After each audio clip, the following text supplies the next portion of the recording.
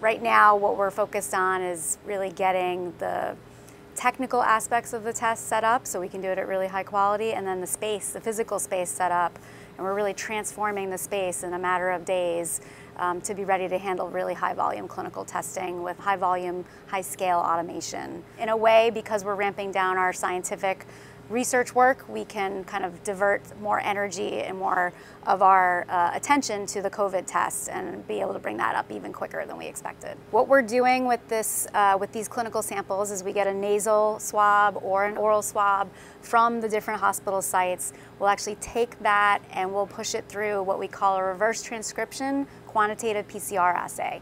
So it's not a sequencing assay, it's actually much simpler. It's a very simple readout that allows us to see if the virus is present or not and gives us a yes or no answer. The challenge with it is getting from that swab to actual RNA genetic material that we can test.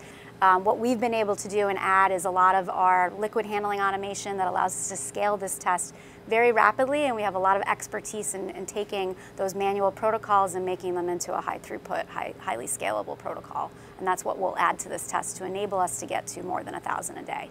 We work really closely with all the hospitals in the Boston area, and we've set up a lot of our systems to be able to interact with hospitals easily. And so that's a strong foundation for us to kind of build this test on top of, and allows us to kind of interact with those hospitals. For us here at Broad, we're all in a way excited to be able to have this chance and show the world what we can do and what we've built here, and how that can really transform, the scale at which we'll be able to do this testing, at least statewide.